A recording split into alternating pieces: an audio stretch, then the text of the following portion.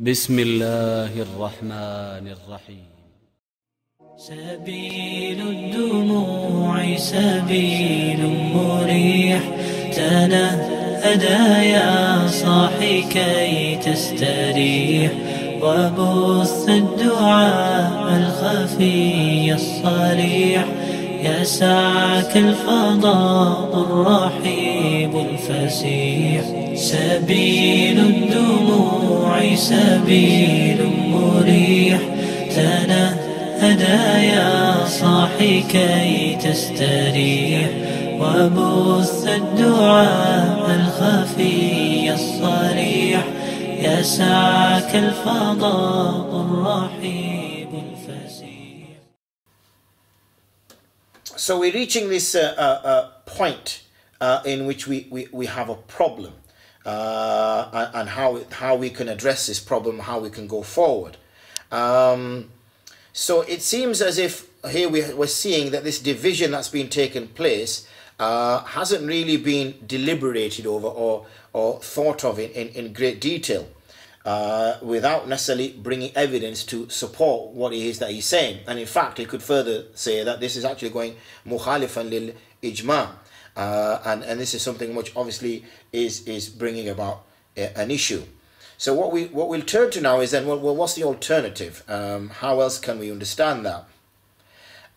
So when we look at the definitions now, which is obviously very important to look at, what we have to say is that أن الأصل في البدع الشرعية إنما هو قول النبي صلى الله عليه وسلم من أحدث في أمرنا هذا ما ليس منه فهو رد. So here we saw, I mentioned this hadith during the introduction, that من أحدث في أمرنا ما هذا ما ليس منه فهو رد. So when we look at the word al-amr here, then what we mean by this is clearly the deen. Okay, we're clearly talking about the deen here. So matters have to be linked towards the deen. So we're not talking about umur al-muhdatha al-am. We're not saying in a general sense that any matter that is brought about, so whether it's new foods, or whether it's new modes of transport, or whether it's new modes of communication, that all these are considered as bid'ah. No, it is referring to, and this is a misunderstanding that is brought about, that Islam being traditional and wanting to be traditionally rooted is somewhat stuck in the dark ages, and it doesn't move forward with the technology. Quite the contrary. When it comes to technology, Islam advocates to its followers to utilize whatever resources that they can get their hands on in order to achieve the goals that they wish to achieve, both from a worldly perspective and also from a dini perspective. So this hadith is at the bedrock of defining what a bid'ah is, and it's mentioning here is man ahdasa fi amrina. So amrina is key here, that we're talking about the deen, and we're not talking about anything else here. So this is the definition of al-bid'ah sharia. Okay, and we need to have this definition in order to understand. However, we also have something which is called a bid'ah lughwiyya. Okay, and it's important to understand that. And you will find, for instance, that the word bid'ah will also be used for that, because one is a legal bid'ah and one is a lexical or linguistic bid'ah. So there's two to understand: a legal bid'ah and a linguistic bid'ah. And we've already defined what a legal bid'ah is. A legal bid'ah is, as being defined here, man ahdasa fi amrina hadha ma laysa minhu fahuwa raddun. That is a legal one, in which an individual innovates a practice in religion, and that is considered as a legal bid'ah. A lughwi one, a linguistic one, is one which is different. Okay. For instance, the matter which we'll touch upon with respect to the statement made by Umar ibn Khattab radiallahu anhu, in which he said in the hadith with respect to, or in the athar with respect to Taraweeh, when he said ni'matil bid'ah. Now he used the word bid'ah here, but when the Sayyidina Umar is using the word bid'ah, he's using it in its linguistic meaning, because in the linguistic sense, a bid'ah is anything which did not exist in the time of the Prophet ﷺ, anything. But the Khulafa Rashidin hold a particular position with respect to the Sharia, and we'll touch upon that in due course. if we go back to this hadith, man ahdasa fi amrina hadha ma laysa minhu fahuwa raddun, we need to now look at the next part, which is ma laysa minhu, that which is not from it, okay? That which does not have a source, that which does not have a principle, or something which we can find, a root, something which we can hook onto within the nusus.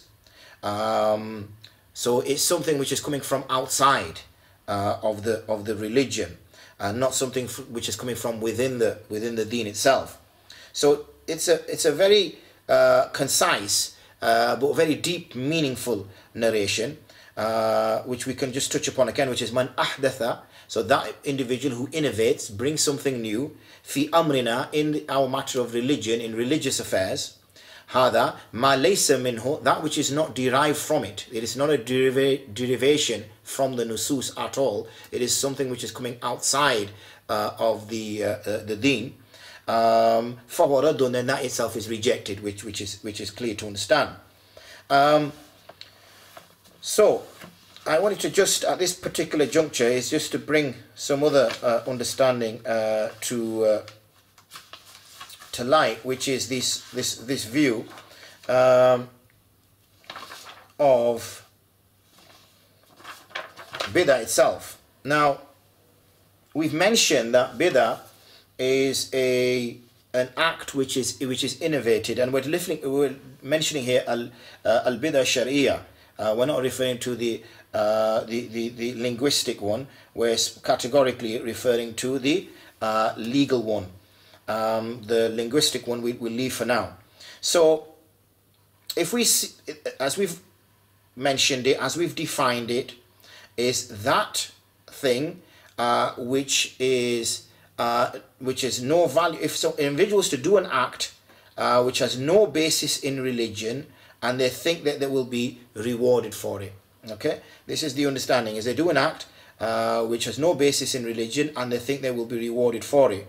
So, for instance, in some cases, it can be in reality from outside of religion. Okay, for example, the fasting of silence. This exists or has existed in the past in some religions, but it has no precedent whatsoever within within Islam. So if somebody decided to do a particular act, which was of this silence fasting, and said that I'm not going to speak for 24 hours, with the view that they thought they will get reward for it, then this in itself is a bid'ah haqiqi. Okay, this is a bid'ah haqiqa in reality. There's no uncertainty. There's absolute clarity. This concept has never existed within the religion of Islam. It is something which is being innovated. There is no evidence for it. There's nothing in itself which a person can see how there can be any good in it whatsoever. It's an absolute clear, crystal clear fabrication. However, there can be another one which can be a little bit cloudier, which is more in its qualities, that it can be considered as a bid'ah. And that, for example, could be in terms of celebrating the Prophet ﷺ's birthday, in that one can define this as a bid'ah hasana, that what I'm actually doing is a good thing. I'm not doing a bad thing. But there is no, now, they'll say, well, you know, here's those individuals who partake in this will say, well, this is an act of celebrating the Prophet ﷺ, sending durood upon him, and things of that nature. And therefore, and we can see that there is some of particular, on a general basis, does exist within Islam. However, the key point is that in terms of its qualities, it is still considered as a bid'ah. It's a bid'ah based on its sifat, its qualities, in which that was there a need for this particular act in the time of the Sahaba, for instance, or in the time of the Khulafa Rashidin. And if there was, then why wasn't this act brought about then, if it brought about a particular purpose? So again, in this case, one can't define this, as we're seeing that this definition which exists about kind of grading them and placing them in various groups, that this is mubah, this is mandub, this is makruh, and this is haram, and this is wajib. This is an understanding which goes against the correct understanding of a bid'ah, and we shouldn't look at it as am makhsus, but rather it is a bid'ah in itself. The way we can separate between the two is one which is linguistically a bid'ah, and we've already defined that, and linguistically a bid'ah would be defined something which did not exist in the time of the Prophet ﷺ, which is in deen and has no significance whatsoever because it's been innovated and fabricated. Sorry, I think I've crossed the two over there for you just to confuse you even more. The linguistic one would be something which did not exist in the time of the Prophet ﷺ. So linguistically it's a bid'ah. However, in the legal meaning of it, it is not considered as a bid'ah, and that's particularly in the saying of the saying that Umar radiallahu anhu, which we'll move on to next. The other one is the Sharia version, which is the one in which some individual innovates something in the religion which hasn't existed in the past, which has nothing which exists within the hadith or the Quran, and bring about that understanding. So next we move on to Umar radiallahu anhu, in which we discuss his particular point of view, is that individuals will say that, well, there must be this gradation of hadith, because Umar radiallahu himself uses this gradation because he refers it to a ni'matul bid'ah.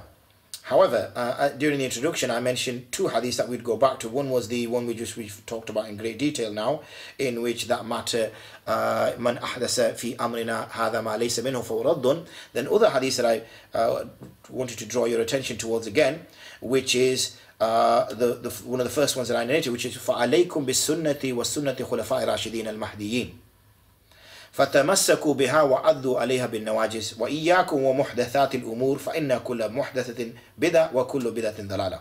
Now in this one sentence alone, the Prophet ﷺ is making a statement which removes all this misunderstanding that what Sayyidina Umar did was actually a legal bid'ah.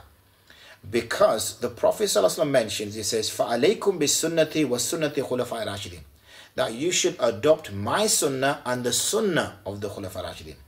The Prophet ﷺ himself used the word sunnah when he's describing the acts of the Khulafa Rashidin. He's also clearly suggesting that the acts of the Khulafa Rashidin would be different than his acts. Otherwise, there'd be no point in saying bisunnati wa sunnati Khulafa Rashidin, because the sunnati Khulafa Rashidin would be exactly as the sunnah of the Prophet ﷺ. So he would have just said sunnati, khalas, end of. But instead he mentions bisunnati wa sunnati Khulafa Rashidin, suggesting or clearly stating that there will also be actions which the Khulafa Rashidin will do which I haven't done. Now, even though they may be linguistically considered as a bid'ah, because from the linguistic perspective, a bid'ah is anything which did not exist. If we look at it from the Islamic point of view, a bid'ah is anything which did not exist in the time of the Prophet ﷺ. That is a bid'ah. But there's two. One is the linguistic and one is the Sharia. We now have books of fiqh. We now have, which we didn't have before. So one could argue, well, that's a bid'ah, that's an innovation. But this is not considered as a Sharia. This is not bringing about a change in the religion. This is it is an innovation. It's not something which was done in the past, like the teaching of Nahwa, like the teaching of Sarf, like attending a madrasa. All these kind of things are bid'ah in that sense, but they're linguistic bid'ahs. There are those which didn't exist in those times. And if you go back to the hadith, man ahdasa fi amrina, clearly is talking about in the matter of deen, in terms of the Sharia. Fi amrina hada ma laysa minhu, that which is not from it. And obviously teaching tajweed in order to understand, recite the Quran, teaching Arabic in order to be able to read hadith, ensuring that the narrators of the hadith are valid, to be able to quantify and give a value to a hadith. These are all considered as bid'ah innovations, but these are linguistic innovations. They are not matters which are from outside of the religion, which are coming to change the Sharia, which are coming to change the religion. They are not here to do so. So وَالسُنَّةِ خُلَفَاءِ رَاشِدِينَ الْمَهْدِيِّينَ فَتَمَسَّكُوا بِهَا وَعَدُّوا عَلَيْهَا بِالنَّوَاجِذِ. and hold on to it with your molars. And we mentioned that. So we've also mentioned that bid'ah is the absolute opposite of the sunnah, and that was a hadith which we mentioned, which was ma ahdasa qawmun bid'ah illa rufi'a mithluha min as-sunnah. That whenever a group of people bring about an innovation, then the result of that is its equivalent, meaning the particular practice which should have been done in its place will be removed from the sunnah. So bid'ah is opposite to the sunnah. And the Prophet ﷺ is describing the acts of the Khulafa Rashidin as sunnah. And then he says within the same sallallahu alaihi wasallam, within the same hadith, he says, "Wa iyyakum wa muhdathatil umur." So he's not that he's using the word sunnah here in a different way. He's clearly well aware of obviously fabrications, and he's still stressing the point of fabrications. Obviously, clearly he's not mentioning the new matters which the Khulafa Rashidin brought about. Because if he was referring to them, then he would have also included them within this. And he said, وَمُحْدَثَاتِ الْأُمُورِ فَإِنَّ كُلَّ مُحْدَثَةٍ بِاللَّهِ. For every fabricated matter, for every innovated matter is, or every new thing is a bid'ah, وَكُلُّ بِدَةٍ ضَلَالَةٍ, and every bid'ah, every innovation is a deviation. Yet within the very same sentence, within the very same breath, there is بِسُنَّةِ وَسُنَّةِ خُلَفَاءِ رَاشِدِينَ الْمَهْدِيِّينَ. That their acts may linguistically be seen as an innovation, but through a legal capacity, from a legal perspective, they are not an innovation. And what the Prophet ﷺ is speaking about here are those which have a legal weighting, not a linguistic weighting. And it's those matters which already, so for instance, let's take the example of the Prophet ﷺ celebrating his birthday. Many individuals will say the reason why that is done is so that we can remember the Prophet ﷺ, and that's our purpose. Well, we already have a way of remembering the Prophet ﷺ, and that's to send durood upon him, especially on a Friday. He asks that we should send salutations upon him, and by saying sallallahu alaihi wasallam wa Allahumma salli ala Muhammad. So there's already something in place in order to achieve that. Yet some individuals will say, well, that's just not enough. We feel that it's a disrespect to the Prophet ﷺ that such a great blessing has arrived on the face of this earth, and we're not actually celebrating that. And when you look at the sound of it, you think, well, it does sound right. Well, the issue with the bid'ah itself is that it's not something which sounds bad, because something which sounds bad is clearly a sin. So if somebody said, well, I think we should drink alcohol, or I think we should steal, or I think we should do this, then nobody's going to consider that to be a bid'ah, because that in itself is a sin. A bid'ah on the face of it looks good. It looks like something which is worthwhile, something useful. But what it is doing is that it's affecting a practice which has already been established by the Prophet ﷺ.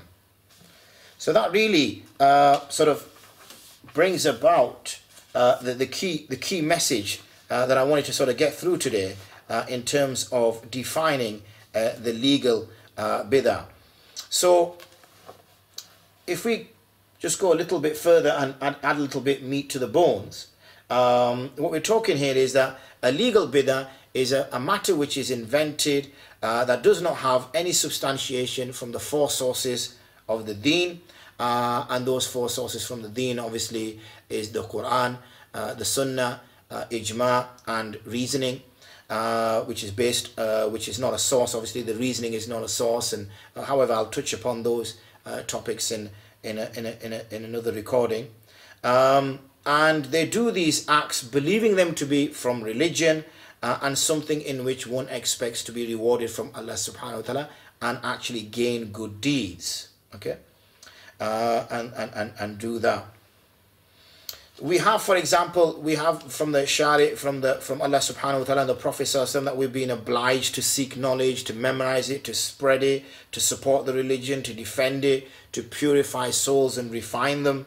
And therefore it's a responsibility for the ulama of those individuals to bring that about through various means. And that's their job, is to bring that about through various means. And these will not be considered as a legal bid'ah, but these will be considered as linguistic, because we use different practices. I'm here now, sat in front of a camera, being recorded. I'm sure none of the Sahaba experienced that. and many of the individuals who came after, many of the great scholars have experienced that. But it's now being used as a medium to get the message of Islam out to individuals who may be easy to get to through these various devices. So the work is the same, the purpose is the same, which is to spread Islam and spread a better understanding of Islam, but we may start using different processes and different methodology as the ulama see fit, rather than saying, well, this is considered as an innovation. It is obviously clearly an innovation linguistically, but it's not an innovation from a Sharia perspective.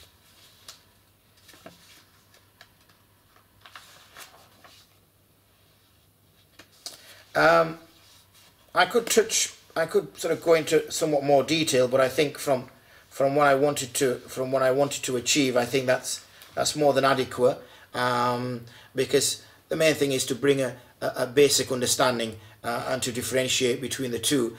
Just for the sake of summarizing, in case you've been asleep for the last half an hour or so, then maybe you can just sort of fast forward it to these last few minutes, is that we have this earlier definition that Bida itself can be split up into various groups, various grades or various sections, and based upon these it can be wajib in certain cases, mustahab in certain cases, makruh in certain cases, mubah in others, and mandub in others. However, the consensus is that this is an incorrect understanding, and the correct understanding is that bid'ah is split into two only because of the impact it has. One is that it's a linguistic meaning, and that is the word that how it's used in the language, that it's an innovative thing, it's a new thing. Here obviously we've seen the use by Sayyidina Umar radiallahu anhu, in which he said ni'matul bid'ah with reference to the tarawih, and which clearly did not exist in the time of the Prophet sallallahu alaihi wasallam. However, that's been explained that this is actually considered as a sunnah. So why did Sayyidina Umar use the word bid'ah? Because he was using the lexical meaning of the word. It is a bid'ah, it's an innovation. He wasn't using the Sharia perspective, because he knew he as well as his colleagues, the Khulafa al-Rashidin al-Mahdiin, had the license to be able to bring new matters in as the time demanded once the Prophet ﷺ, left the face of the earth, because the circumstances will change, the situation will change, going from a leader being a prophet ﷺ, to now being a non-prophet that would have obviously major ramifications in the community, both Muslim and non-Muslim, as we saw. And so we've seen this discussion, and we're left with this understanding which we've drawn a conclusion to. I hope Allah subhanahu wa ta'ala has given me the ability to be able to explain in some form, some shape, an overview of A, the misunderstanding, B, the correct understanding, and how this linguistic and legal Sharia differentiate. The linguistic are those which we're not expecting to be rewarded for themselves. They are innovations because they didn't exist in the time of the Prophet ﷺ, but they're linguistic, like we saw Sayyidina Umar ibn Khattab use. But even in Sayyidina Umar ibn Khattab's situation, because that was in religion, his is considered as a sunnah, because that's how the Prophet ﷺ described him. But any other things we do, books, madaris, schools, the way we teach, all these various types of methodologies which may not have been utilized by the Prophet ﷺ, they are not, we are not expecting reward for them. They are done in order to achieve something else, which is what we're expecting reward for. Similarly, furthermore, those situations which are innovated, in which we are seeking reward for that particular act itself, then that's obviously without any shadow of doubt defined as a legal bid'ah. That's it's not a linguistic but a legal bid'ah. وآخر دعوانا أن الحمد لله رب العالمين سبحانك اللهم وبحمدك أشهد أن لا إله إلا أنت أستغفرك وأتوب إليك السلام عليكم ورحمة الله وبركاته. كي تستريح وبث الدعاء الخفي الصريح يسعك الفضاء الرحيم